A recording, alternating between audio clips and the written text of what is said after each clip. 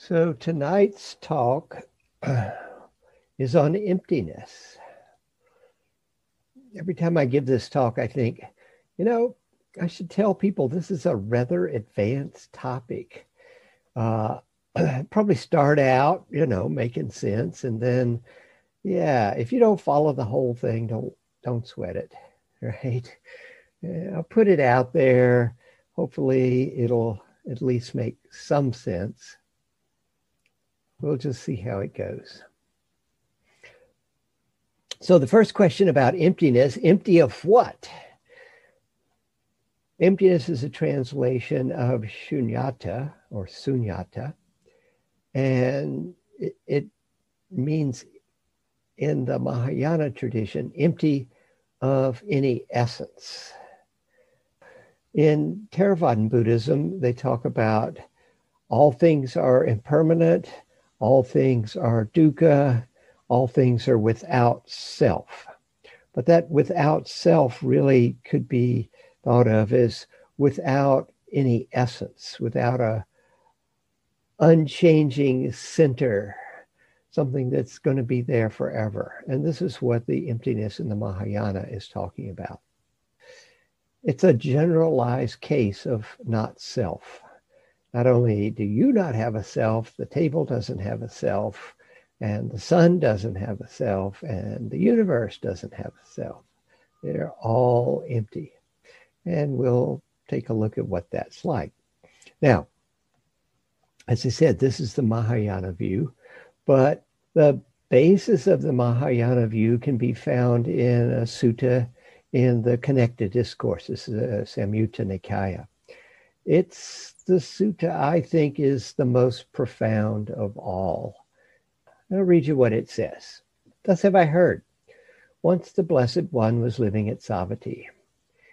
And there the Venerable Kaccayana approached the Blessed One, paid homage to him, and sat down to one side.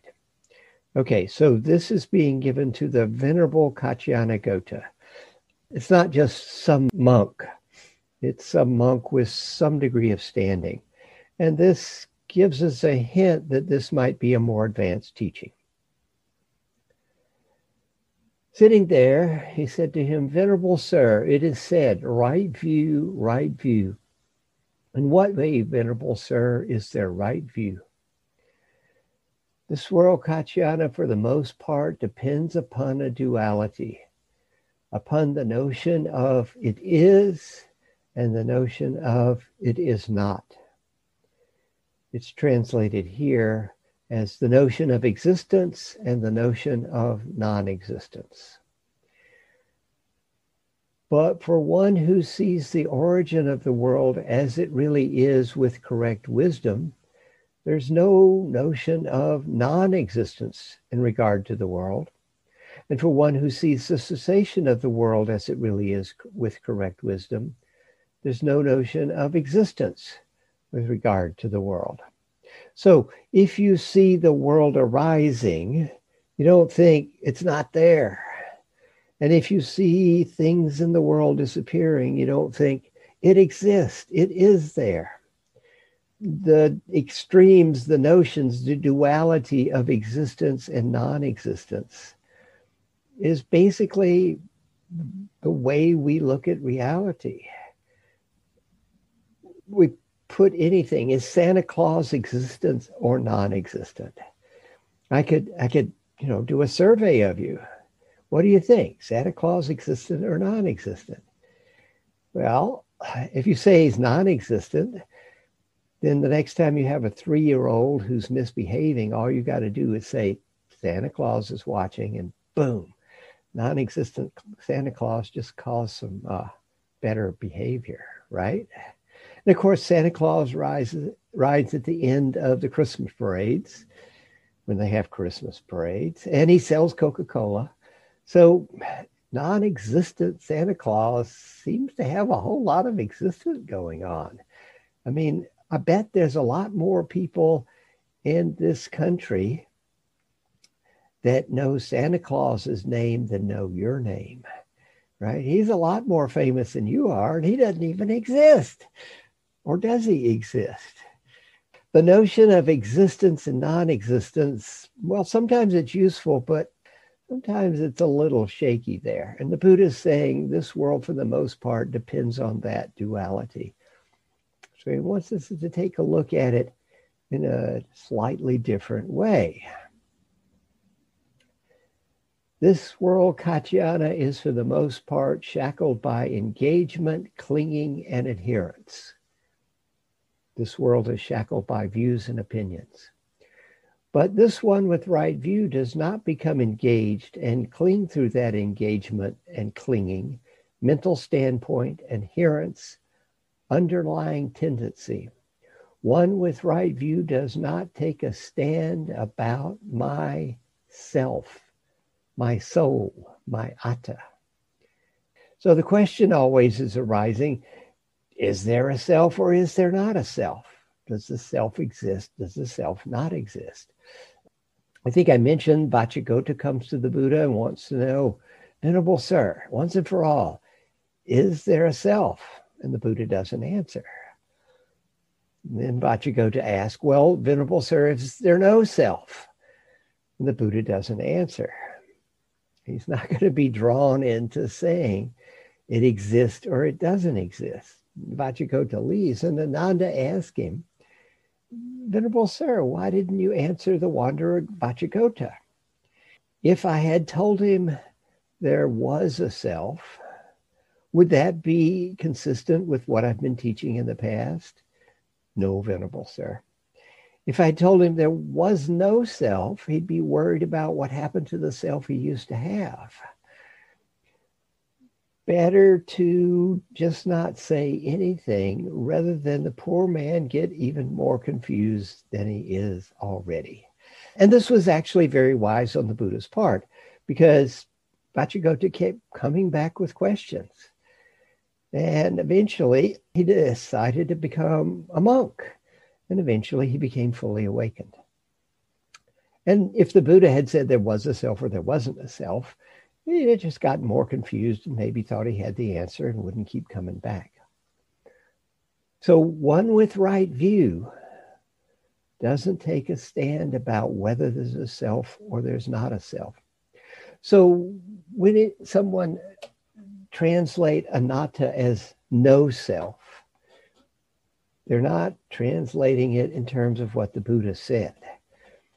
Basically, he's saying, everywhere you look, that's not self, right? But he never categorically said there was or wasn't a self. This idea of existence and non-existence, this is what we're after. We're really trying to pin down the universe into entities that exist or not exist. And the Buddha is saying it's more complex than that. It's more nuanced than that. It's more subtle than that. One with right view has no perplexity or doubt that what arises is only dukkha arising, and what ceases is only dukkha ceasing. Now, when I first heard that, it was like, what? I was thinking back to that chocolate cake. When that arose, that wasn't dukkha. Okay, I could see where the fact that chocolate cake is gone is now dukkha, but what's going on here? All that arises is dukkha arising. All that ceases is dukkha ceasing. It turns out there's two ways to interpret this.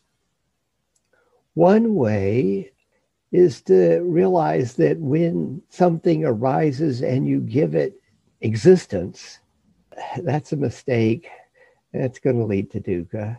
And if something ceases and you think something is now non-existent, this is another mistake, and that can lead to dukkha. But the one I like better is to realize that maybe the best translation of dukkha is not a source of lasting happiness. One has no perplexity or doubt that what arises is not a lasting source of happiness. And what ceases is not a source of lasting happiness. That seems true. Since everything is impermanent, it's definitely not going to be a source of lasting happiness. And if it does go away, That just proved it wasn't a source of lasting happiness. Now, sometimes when something goes away, that's happiness, but there's no guarantee it's going to stay away or that something equally bad's not going to come. The world is changing all the time. There is no source of lasting happiness.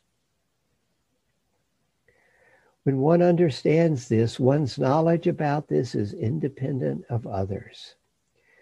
That is, you don't need somebody telling you things exist or don't exist or both or neither or anything like that. You have experienced this for yourself. And so it doesn't matter what the other teachings are. In this way, there is right view. Everything exists, Katyana. This is one extreme. Everything does not exist. This is the second extreme. Without veering towards either of these extremes, a Tathagata teaches the Dhamma via the middle. With this as necessary condition, that arises. With the ceasing of this necessary condition, that does not arise. Okay, so what the Buddha is basically saying, instead of thinking of existence and non-existence, look at the world in terms of dependent origination. Things arise dependent on other things. Everything arises dependent on other things. Or the way I put it, there's nothing but soda pie, streams of dependently arising processes interacting, rather than things existing or not existing. There's just this huge, ongoing, dependently originating set of processes. That's it. Now, what I just told you is not exactly what the sutta says. The sutta actually says everything exists as one extreme, nothing exists as the other extreme. Without veering towards either of these extremes, a Tathagata teaches the Dhamma via the middle. With ignorance as condition, sankharas come to be. With sankharas as condition, consciousness comes to be. With consciousness as condition, blah, blah, blah, blah, all the way up to with birth as condition, old age, sickness, death, pain, sorrow, grief, lamentation, despair, and all the rest of the dukkha comes to be. But with the fading away and cessation of ignorance comes the cessation of sankharas. With the cessation of sankharas, the cessation of consciousness. With the cessation of consciousness, ... With the cessation of birth comes the cessation of old age, sickness, death, pain, sorrow, grief, lamentation, despair, and the rest of the dukkha. Now, when I read this sutta, it was like, what are the 12 links doing here? Why are they here? They actually don't seem to address what the Buddha is talking about. I mean, why didn't he just say dependent origination? Or idapataya cha paticca samuppada? Or this, that conditionality. And then somebody sent me a copy of a translation of the Chinese version of this sutta. Are all of you aware that many suttas, most suttas, it's not just the Pali version, but there's also a Chinese version.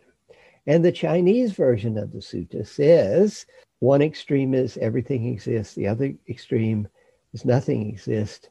Without veering towards either of these extremes, a Tathagata teaches the Dhamma via the middle.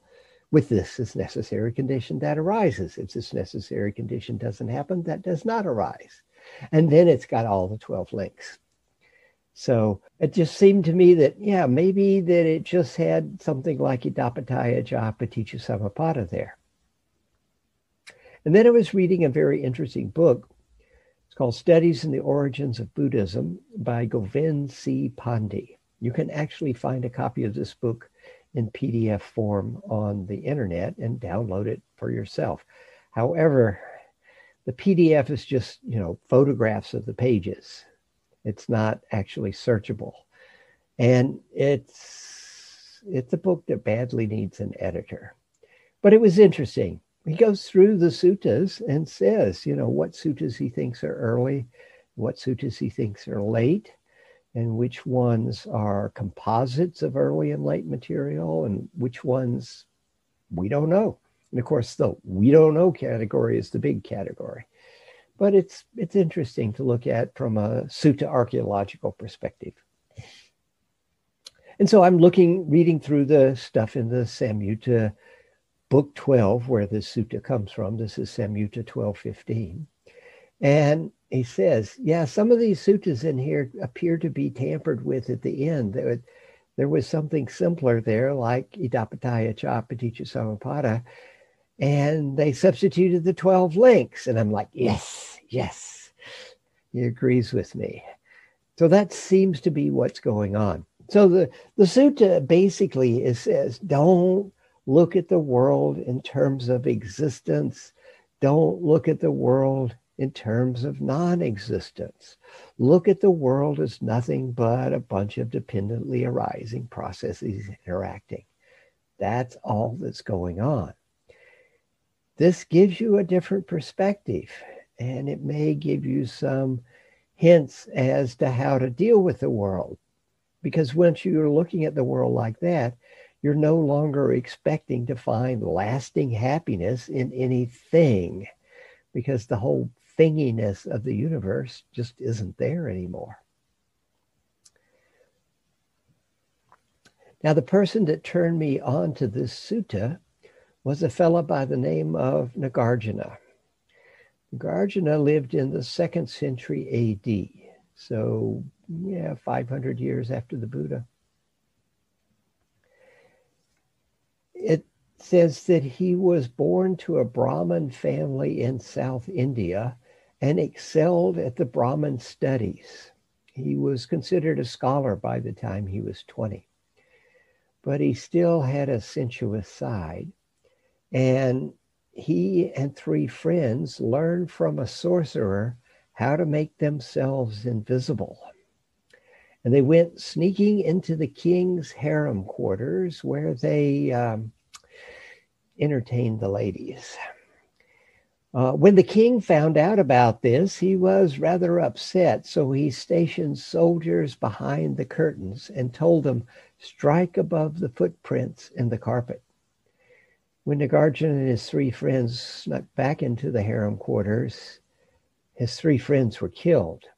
Nagarjuna was only able to escape by standing next to the king. He fled the palace and headed for the hills.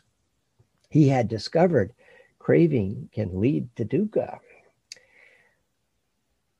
He began studying the teachings of the Buddha, and it says in 3 months he had completely mastered the early teachings. But he was still curious. He had some questions. It was at that point that he encountered a Mahayana monk. The Mahayana tradition was just starting at that point. It was a newly emergent form of Buddhism. And Nagarjuna was quite impressed by what this Mahayana monk had to teach.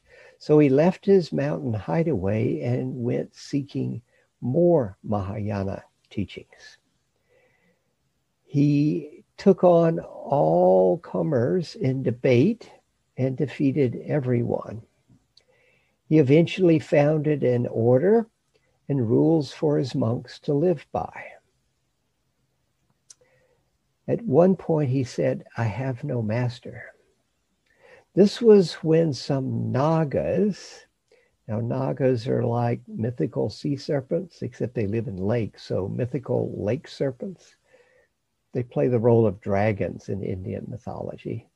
These Nagas came to Nagarjuna and took him to the bed of a lake where the Buddha's Prajna Paramita Sutras had been preserved. These are discussions between the Buddha and some of his leading disciples on emptiness. But they were considered too advanced for the people of the Buddha's time, so they were entrusted to the Nagas. And now the Nagas thought there was someone around who could actually present these teachings. And so they gave them to Nagarjuna. Nagarjuna came back to the human realm and composed various commentaries on the Prajna Paramita Sutras, commentaries on emptiness. The most famous one being the Mullamayamaka Karika, the fundamental verses on the middle way. At some point, a king arranged for a contest of magic between Nagarjuna and a Brahmin scholar. The Brahmin created a giant lotus pond with a giant lotus in the middle with himself sitting on the lotus and mocked Nagarjuna for being stranded on dry land. Nagarjuna conjured up a white elephant which waded into the lotus pond, grabbed the Brahmin with its trunk and tossed him back on dry land. The Brahmin admitted defeat, but wished that Nagarjuna was dead. Nagarjuna locked himself in his room. The next day, a worried disciple broke down the door. A cicada flew out. The room was empty. Yeah, that's the story, right? That's the official biography of Nagarjuna. What we can really say is that whoever wrote the Mullamayamaka Karika, yeah, they were pretty brilliant. The Mullamayamaka Karika is not a polished essay or treaty or book or anything like that. It appears to be more like debate notes. And there's 27 topics. And what Nagarjuna is doing in these is disclosing emptiness, pointing to it, like the finger pointing at the moon, trying to get you what a sense of emptiness is. Whether he wrote all the other things attributed to him or not, we don't know. But whoever did write the Mullamayamaka Karika, yeah, let's call him Nagarjuna, and he was definitely a really brilliant person. So what I want to do is share with you some of the verses from the middle way, or the verses from the center is how Stephen Batchelor translates it. He has a book called The Verses from the Center, which is a quite good translation of the Mullamayamaka Karika. And so we're going to take a look at that. One of the first of these 27 topics is walking. I do not walk between the step already taken and the one I'm yet to take, which both are motionless. Is walking not the motion between one step and the next? What moves between them? Could I not move as I walk? If I move when I walk, there would be two motions, one moving me and one my feet. Two of us stroll by. There is no walking without walkers, and no walkers without walking. Can I say that walkers walk? Couldn't I say they don't? Walking does not start in steps taken or to come, or in the act itself.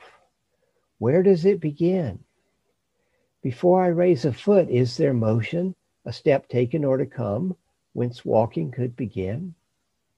What has gone? What moves? What is to come? Can I speak of walkers when neither walking, steps taken, nor to come ever end? Were walking and walker one, I would be unable to tell them apart. Were they different, there would be walkers who do not walk. These moving feet reveal a walker, but did not start him on his way. There was no walker prior to departure. Who was going where? So the concept of a walker and the concept of walking are very much interrelated. You can't have one without the other, but neither of them stands alone, and they're both together, and they're not the same. You know the difference between a walker and the act of walking. So they're mutually dependent. This is dependent origination. Where walking and walker one, I would be unable to tell them apart. Were they different, there would be walkers who do not walk. So the relationship between walkers and walking isn't that they're separate. It isn't that they're the same thing. They're in a mutual relationship there. And each of them is empty of essence. Because if something had an essence, it wouldn't be dependent on something else. That's what it means to have an essence. It's all there in and of itself. But the walker depends upon the walking, and the walking depends upon the walker. And they're not the same thing. Seeing. If my eyes cannot see themselves, how can they see something else? Were there no trace of something seen, how could I see it all? Neither seeing nor unseeing see. Seeing reveals a seer who is neither detached nor undetached from seeing. How could you see, and what would you see in the absence of a seer? Just as a child is born from mother and father, so consciousness springs from eyes and colorful shapes. Without these eyes, how could I know consciousness, contact, Vedana, craving, clinging, becoming, birth, aging, and death? Seers seeing sights explain hearers hearing sounds, smellers smelling smells, tasters tasting taste, touchers touching textures, thinkers thinking thoughts. Again, seeing reveals a seer who is neither detached nor undetached from seeing. There's again this mutual relationship. But one thing that's interesting, your eyes can't see themselves. I mean, you can see your eyes' reflection in a mirror, but you're only seeing a reflection. You're not actually seeing your own eye. And you can't hear your ear. You can't smell your nose. You can't taste your tongue. But you're thinking, yeah, but I can touch my body. But you can't touch a part of your body with that part of your body. You want to touch the tip of your finger with the tip of your finger? No, you got to use another finger or something. And then you're thinking, yeah, but I can think my thoughts. But when you think about a thought you're thinking, that's a different thought from the thought you just thunk. All of these are dependent on other things. None of this is standing alone. There's this huge amount of interdependence going on. Seeing doesn't exist by itself. It doesn't not exist either. It depends on a seer who doesn't exist by him or herself and doesn't not exist. Body. I have no body apart from the parts which form it. I know no part apart from a body. A body with no parts would be unformed. A part of my body apart from my body would be absurd. Were the body here or not, it would need no parts. Partless bodies are pointless.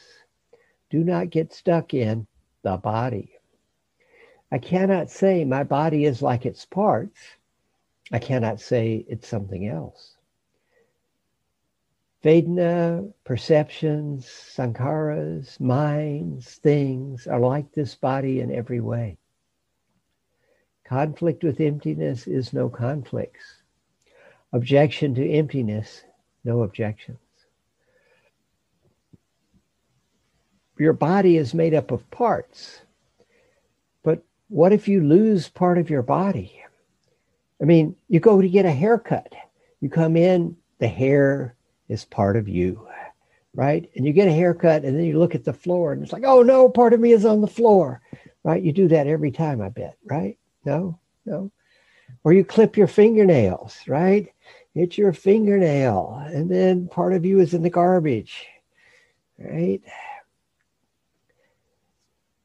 Suppose you were to lose some vital part of your body. Nah, it's too gross. Let's take your red Corvette. I'm sure you all have a red Corvette. Yes? Yeah, okay, good. Right. We take your red Corvette and we take off one of the wheels. Is it still a red Corvette? What if we take off all four wheels? Is it still a red Corvette? What if we take out the steering wheel? What if we remove the seats? What if we pull the engine and take all the pieces apart? What if we drop the transmission and do the same thing?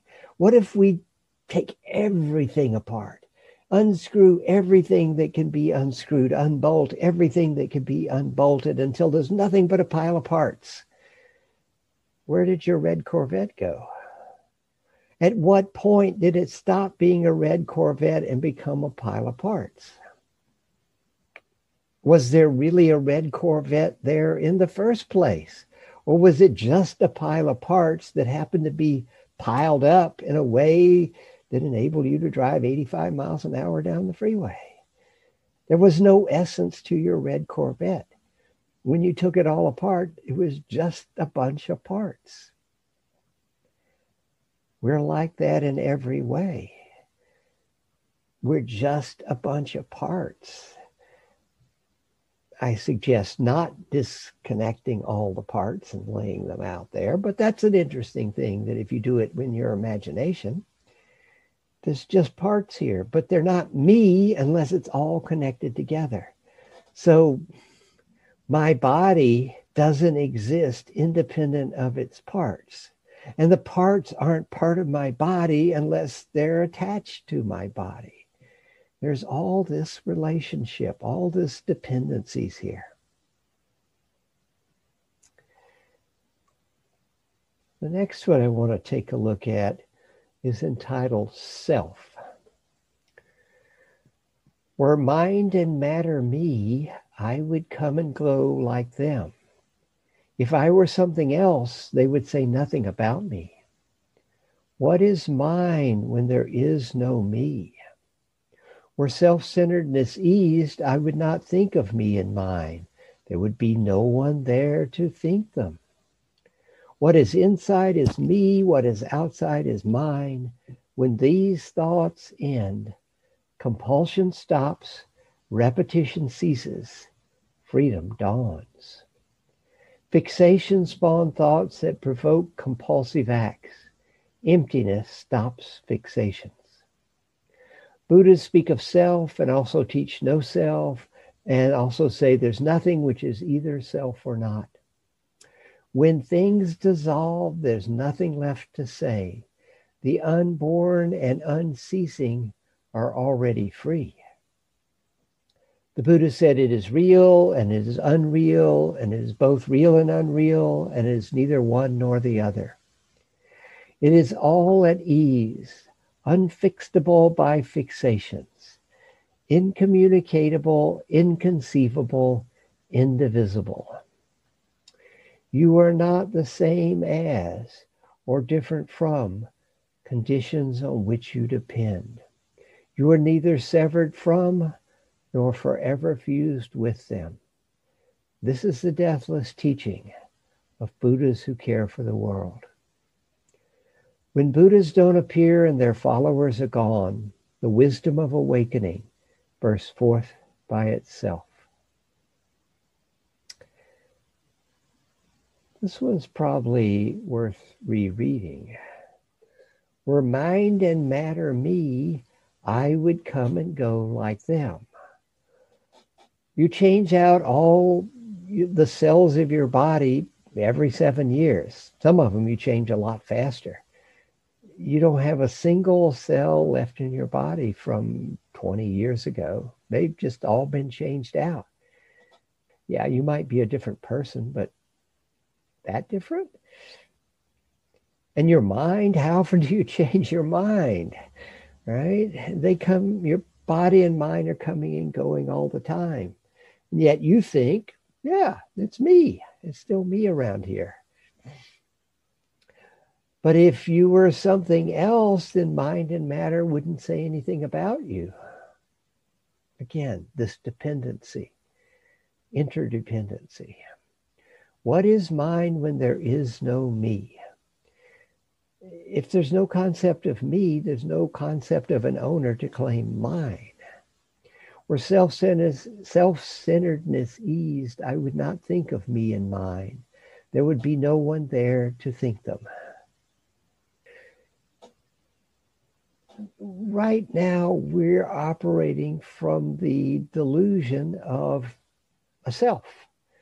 Yeah, me. I mean, it's me. It's not you. You guys are all someplace else. It's got to be me. But it's an illusion. And when you make your decisions based on an illusion, you might just not make the best decisions. For example, let's say you go to the beach and you look out and you can see the edge of the world. It's 6 miles out, actually. You see a ship get too close to it and it just goes over the edge. I mean, I've seen this happen a lot of times. You know, I go to Ocean Beach in San Francisco and I see some big old ship and they just get too near the edge and they just go right over and fall off the edge of the world. It's tragic. It happens so regularly. Why don't they understand? My friend says to me, I got a sailboat. Let's sail down to LA. I'm like, no way, man. We get 6 miles out, we'll fall off the edge of the world. I'm making a decision based on an illusion. Now, let's say they come along, they grab me, they stick me in a Falcon rocket, on top of a Falcon rocket. They blast me off to the International Space Station. They take me up into the cupola. They look down. They say, see, it's a sphere. They explain gravity to me. I come back. I go back to Ocean Beach. I look out there. It looks just like it did before. But now when a ship gets near the edge, I don't think it fell off the edge. I just know it sailed beyond the horizon. My friend might say to me, I got a sailboat. Let's sail down to LA. I might still turn him down because I get seasick. Right? But I'm not going to worry about falling off the edge of the world. I'm not going to be making a decision based on the illusion of the edge of the world. Well, we go around with this illusion of self, and we make all sorts of self-centered decisions on it. What is mine when there is no me? Were self-centeredness eased, I would not think of me and mine. There would be no one there to think them. What is inside is me, what is outside is mine. When these thoughts end, compulsion stops, repetition ceases, freedom dawns. We need to break through this illusion of a separate self. Come to terms with the fact, yeah, it's nothing but streams of dependently arising processes interacting. Fixations spawn thoughts that provoke compulsive acts. Emptiness stops fixations. Fixations is Stephen Batchelor's translation of papancha. A better translation would be mental proliferation. So mental proliferation spawns thoughts that provoke compulsive acts. Emptiness stops mental proliferation. Papancha is a really great word. I mean, we get caught up in it so easy. We get a sense contact. It produces a Vedana. We conceptualize what's going on. And then we start thinking and emoting and dreaming and planning and everything. We got lost in our papancha. And we start making up the whole world. So papancha spawns thoughts that provoke compulsive acts. There's a story about the man whose wife asked him to go to the market and get some potatoes. Yes, dear. He gets up, gets ready to go. And as he goes out the door, she says, and be sure and get a good price. Yes, dear. So he's walking to the market and he's thinking, got to watch out for those potato sellers. She wants me to get a good price, but she also wants good potatoes. Pretty easy to get bad potatoes for a good price. Hard to get good potatoes for a good price. You got to watch those potato sellers. They'll put good potatoes on top and bad potatoes on the bottom. Sometimes there's a rotten potato in there. I hate the smell of rotten potatoes. At that moment, he arrives at the potato seller and screams at him, you can keep your rotten potatoes, and walks off. Papancha. We just get going with some crazy idea, and off we go. Emptiness stops papancha. When we can realize what's actually going on, we won't get so lost in all of our mental machinations. Buddhists speak of self and also teach not self, and also say there's nothing which is either self or not. So sometimes the Buddha talked about selves. When he's talking about metta, he says that you should send metta to all as to yourself. Selves there, ones you're sending to, and you. Also teach not self. We had that this morning, right? Bhikkhus. Is form permanent or impermanent? Impermanent, sir. What is impermanent, sukha or dukkha? Dukkha, venerable sir. Is what is impermanent, dukkha, and subject to change, fit to be regarded as yourself? No, venerable sir. That's a teaching of not self. And they also say there's nothing which is either self or not. That's what we had in the Kaccayanagotta Sutta that we started tonight with. Don't think of selves existing. Don't think of selves not existing. Just see that there's dependently originating processes rolling on. When things dissolve, there's nothing left to say. The unborn and unceasing are already free. When the thinginess of the world disappears, then things don't arise. They're not born. And when things don't arise, they don't cease either. This is where freedom is, when you can just experience the world as nothing but streams of dependently arising processes interacting. The Buddha said it is real and it is unreal, and it is both real and unreal, and it's neither one nor the other. Depending upon to whom the Buddha was talking, he said one thing or another. He wasn't doing consistent metaphysics. People want non-contradictory teachings, but the Buddha was just trying to get people to practice. So if a Jain came to him and wanted some advice, he might say exactly the opposite of what he would say to a Brahmin. And he would say different things to a layman than what he would say to the monks. He's just trying to get people to practice. He's not doing metaphysics.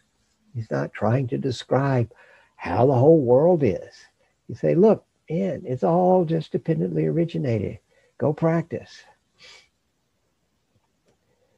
It's all at ease, unfixable by fixations. No amount of papancha is going to get it all resolved. We had that early on. You can't hammer it out with reason. You're going to have to experience. It's all at ease. It's incommunicatable, inconceivable, indivisible. The problem with the ultimate view of reality, which is what we're talking about here, there are no words in the ultimate realm, because words are, well, they're relative concepts. They're bits of sanya. So it's difficult to communicate. About all that can be done is point at it. And you just hope that when you're pointing at it, people don't start examining your fingernail or your jewelry on your finger or whatever, that they actually follow what's there. It's inconceivable. You cannot conceptualize ultimate reality. It's bigger than our little pea brains can take in. We can get some ideas that help us point in that direction, but it's bigger than a concept, and it's indivisible. There is no piece of reality that's separate from reality. We chop the world up into bits and pieces because our little pea brains can't take it all in. You see something, you need to chop it up into, okay, this thing I deal with, this I ignore, and that I've got to be afraid of, or whatever it is that's going on. And to be able to handle the environment in which we find ourselves embedded, since we can't take the whole thing in and deal with it, we take in bits and pieces, make them into things, give them desirable or undesirable qualities, give it a name. But actually, there's just streams of dependently arising processes rolling on. And then what comes is, to me, one of the most profound things I've read in any spiritual literature anywhere. You are not the same as or different from conditions on which you depend. You are neither severed from nor forever fused with them. This is the deathless teaching of Buddhas who care for the world. I don't know what you had for supper. Let's say you had a salad. You're not the same as that lettuce, but you're not different from it either. It's not there forever, but you're not going to see it as salad. I mean, it changed you and it's different. You are not the same as or different from the conditions on which you depend. Those conditions, that's the streams coming at you. Some of them was the salad you had for supper, right? Some of it's the education you had. Some of it's your family of origin. Some of it's just the fact that you're a human being. You're not the same as those, nor are you different from those. You're neither severed from them nor forever fused with them. This is the deathless teaching of Buddhas who care for the world. This is what led to Sotapai, this teaching right here, and a few other things thrown in, but this was the big hit I got. And then, when Buddhas don't appear and their followers are gone, the wisdom of awakening bursts forth by itself. The truth is out there. All you've got to do is look and see. The Buddha didn't make the truth appear. He just described the truth that's out there. The Buddha's followers, they're just telling you what the Buddha said. They're saying, look over there. You don't need that. You can do this on your own. But it's really, really hard. Buddhas don't come along very often. People who discover this for themselves are very rare. So personally, I'm really, really happy the Buddha pointed this out, because if I'd had to figure it out on my own, not a chance. Not a chance. So I want to take a look at one more. This one Batchelor calls Awakening, but I would call it The Four Noble Truths. That's usually what the title is. It starts with an opponent giving Nagarjuna what for teaching the wrong doctrine. If everything is empty, there would be no rising and passing. Ennobling truths would not exist. There would be no understanding, letting go, cultivation, realizing. Without tasting the fruits of practice, there would be no Sangha. With no truths, no Dharma either. With no Sangha and Dharma, how could you awaken? Talk of emptiness maligns what's of value. Acts and fruits, good and evil, conventions fall apart. So this opponent has misunderstood emptiness for non-existence. He thinks that when Nagarjuna says things are empty, he's saying they don't exist. Nagarjuna replies, not knowing emptiness, the need for it, or the point of it, you subvert it. The Dharma taught by Buddhas hinges on two truths, partial truths of the world and truths which are sublime. Without knowing how they differ, you cannot know the deep. Without relying on conventions, you cannot disclose the sublime. Without intuiting the sublime, you cannot experience freedom. This is the two truths. The Dharma taught by Buddhas hinges on two truths. Partial truths of the world. Actually, it literally says truths that don't fully reveal. So when I hold this up and say, this is my phone, it's true.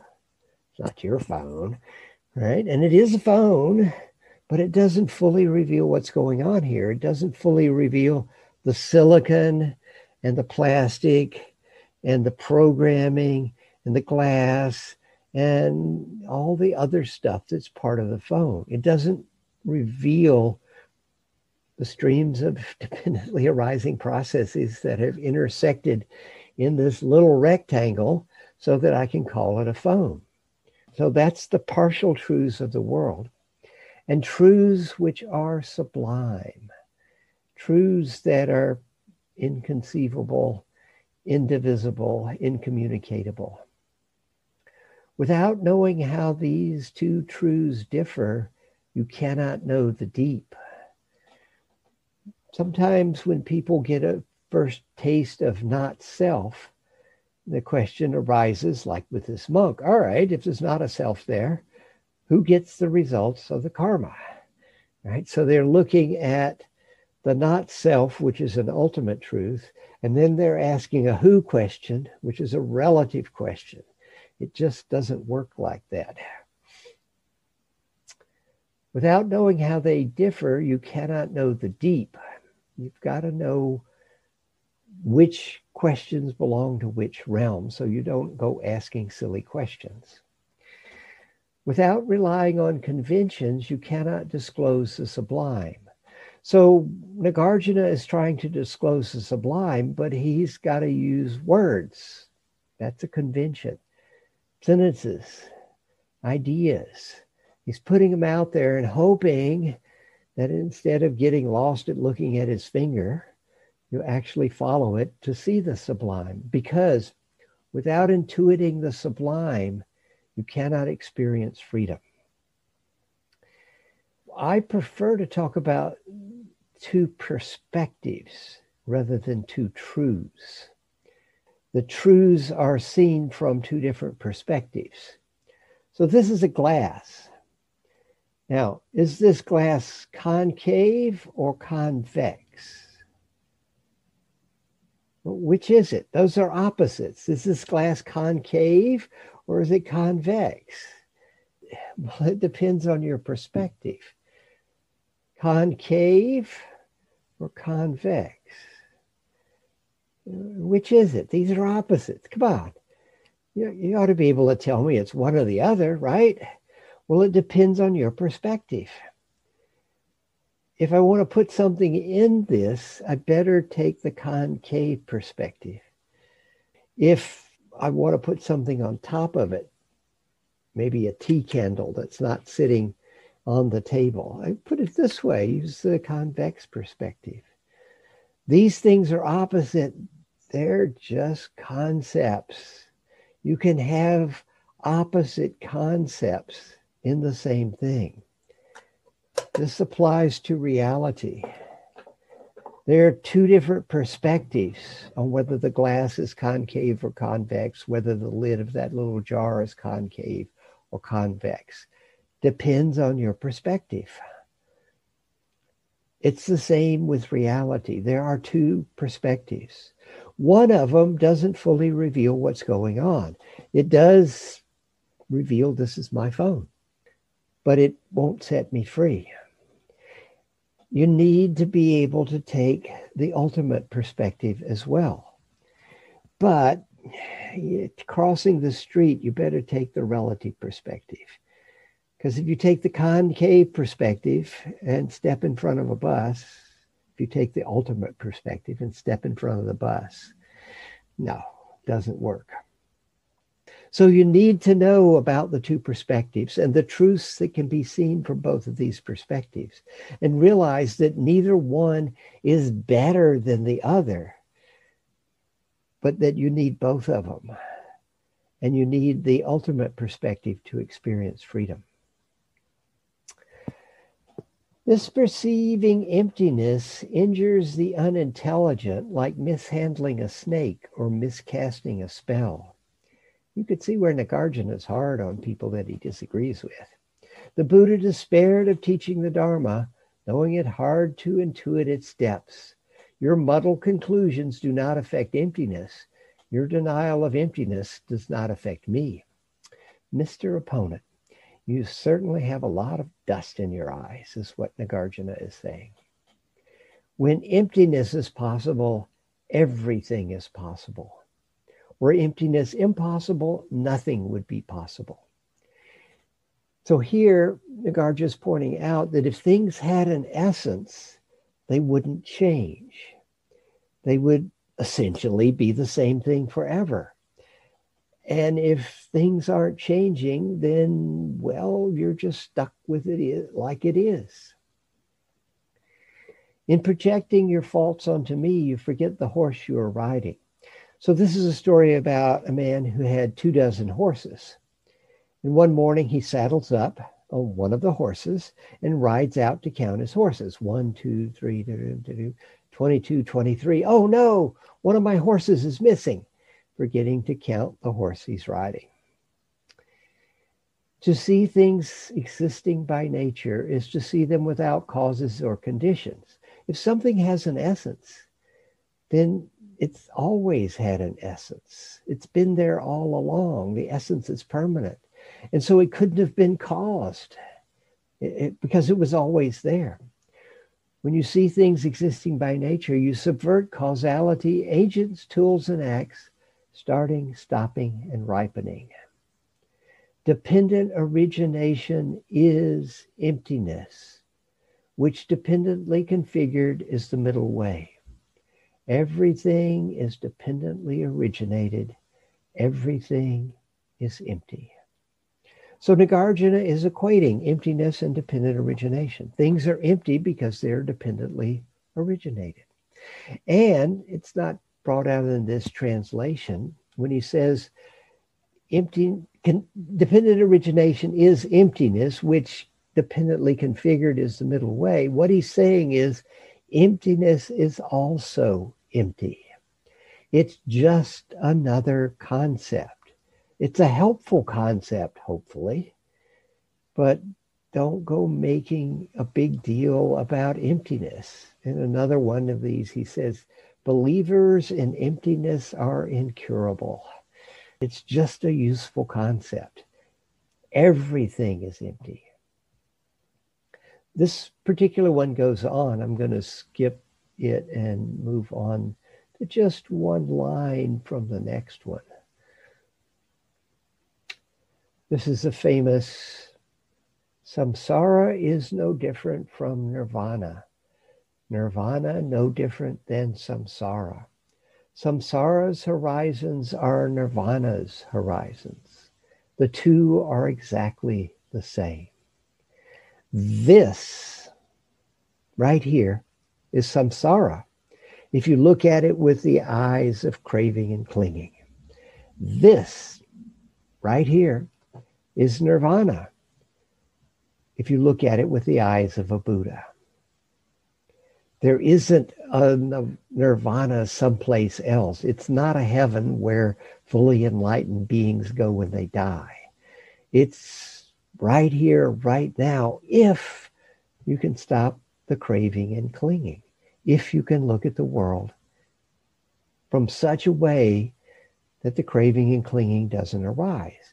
And examining the world and seeing its empty nature is something that can be very useful for you doing that. So it's with a fair amount of trepidation I say, any questions?